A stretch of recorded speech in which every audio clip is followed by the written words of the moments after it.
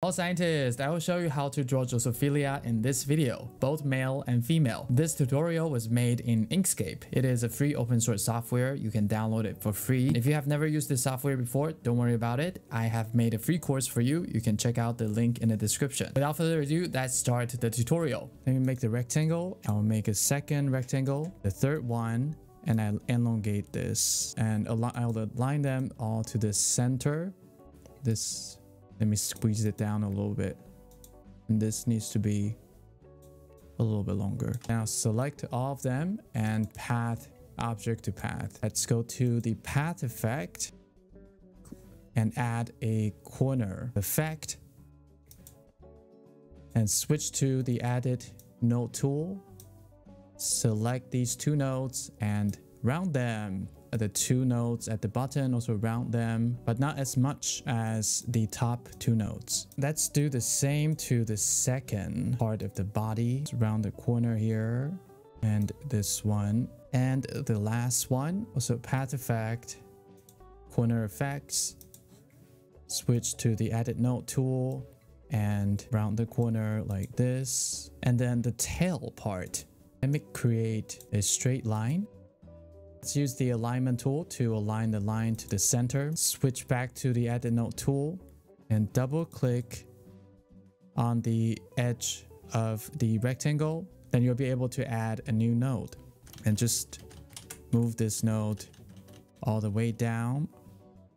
You'll be able to create a pointy end at the abdomen. Move these three nodes upward, a little bit shorter. Select these two nodes. Use the make selected node smooth to puff it up. Let's put some color into our fruit fly body. Then we grab the gradient tool and we need a radial gradient. Just click and drag.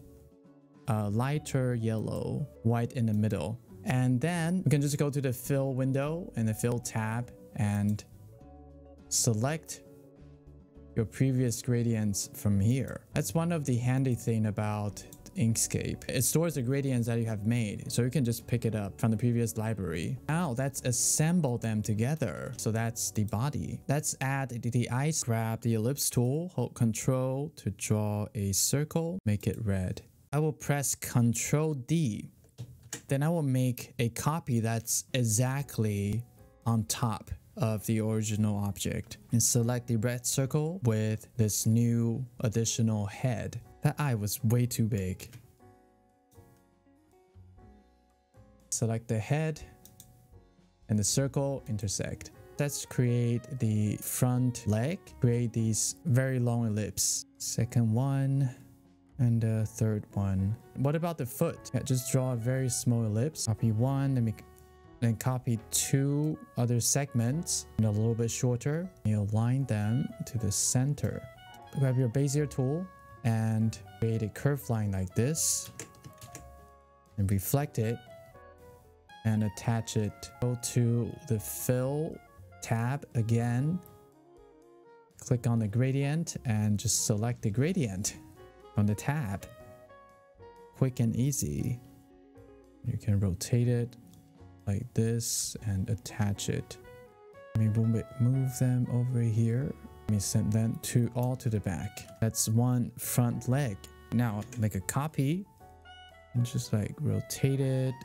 And now let me ungroup. Then you can rotate this upward. Also make it a little bit wider and place it here. And this one, spin it, make it a little bit shorter like this. And from what I saw in the example, this one is bigger. And then you can attach them onto the leg. And let me group them all and I'll put them here and send it here. Okay, let's copy the leg again. Spin it here, I'll reflect it. Let me ungroup it and make this part larger. Elongate this, send it to the back. Let me elongate this a little bit more too. The antenna, you can just copy the foot and place it here. And let's zoom in to adjust it. Okay, and let's adjust the antenna a little bit, like here. Let's give it a few here. And I'll send it to the back so it looks like it's attached. And as you can see, this antenna is really thick. Let's make it thinner. Okay, let me copy the legs and the antenna, group them, copy, and paste. Let's reflect it horizontally and place it to the other side. And you can just select both groups and align them with the alignment tool. All right, now it's the term of the eye. Let's make a copy of the eye and also flip it horizontally and place it to the other side of the head. So remember to align them. Now the pattern of the body. So let's create a stripe, and we need a dark gray fill. If you want to add some volume into the abdomen, you need to convert this object to path, make selected nodes smooth, and turn these nodes a little bit inward. You have a little bit of curvature on the stripe, so that can create a very subtle volume. This is very subtle, not necessary, but you can create it if you want to. Okay, then you can just copy it. 6 stripes. Let me move this upward to cover the tail of the fly.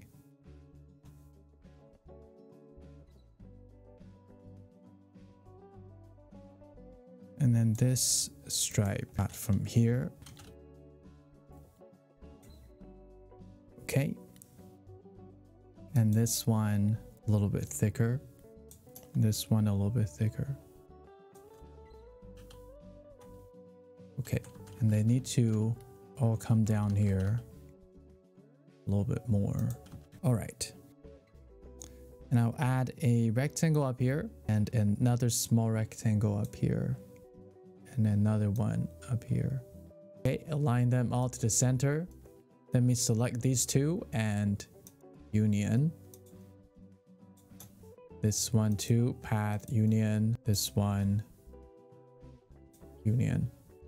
Switch to the edit node tool, select these nodes.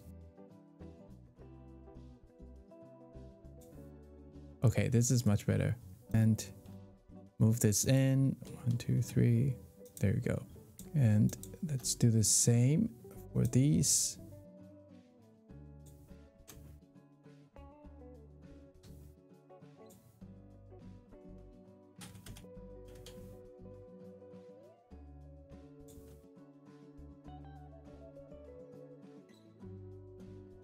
And then same for these.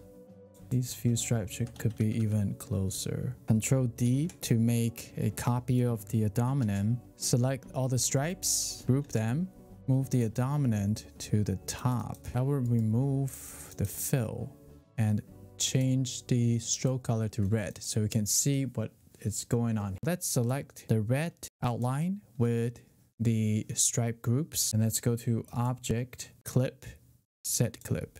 And you can have the stripe group fits the abdomen perfectly. I will select the pattern and decrease the opacity a little bit, maybe to 75%.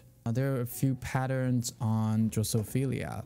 Let's grab our Bezier tool to quickly draw them and align them to the center. There you go. And there's a pattern on the head. The wings, I'll set red as the stroke color so we can see it while we draw. Put the wing in front of the body, just the shape of the wing a little bit.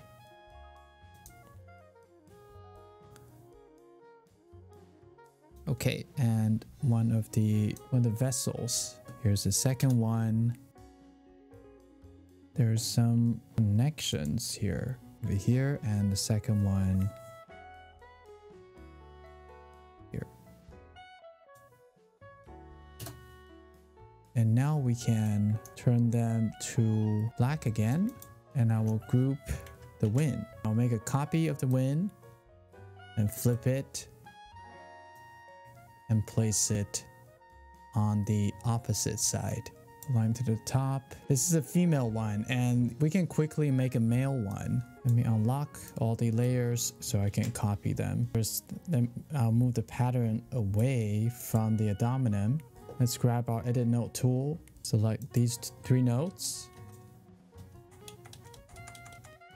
Move these nodes up, and then also this node up. So just make the abdomen a little bit shorter. Somehow here's another pattern at the back. We don't need it. This node, let's drag it so we can round it with the corner fillet chamfer tool, and let's make a copy of it. And here we release the clip. We have the patterns again. We only need 3 stripes. Let me delete these 2, and then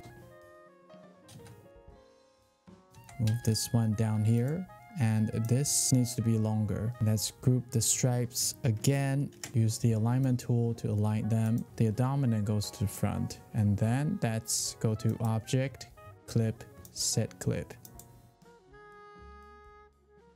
And we can place this male pattern onto the male abdomen. And the wings. Let's move it to the top. Sex comb are important for male mating success. Something like this. Okay, parallel arcs. Group this and also again send it to the back. Copy.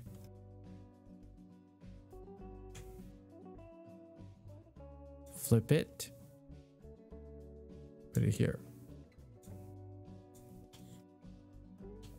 Okay, so these are our flies. That's how you draw Drosophilia in Inkscape. I hope this can help you with your research, and if you want to search for more tutorials, you can check out my website, DrawBioMed.com. I'm building a tutorial library for the schematic scientific illustration, and your feedback is very valuable.